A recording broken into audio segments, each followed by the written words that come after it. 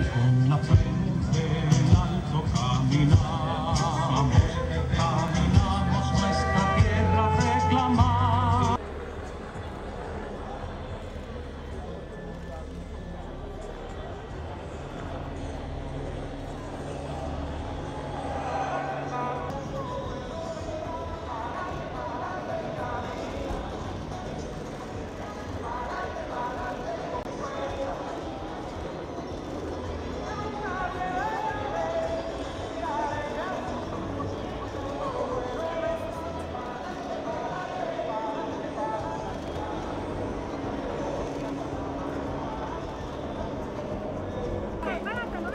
¿Qué dice, gobernador?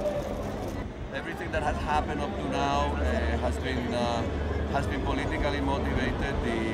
The leadership of the opposition party has expressed that they have been behind this, actually not behind it, in front of this total investigation.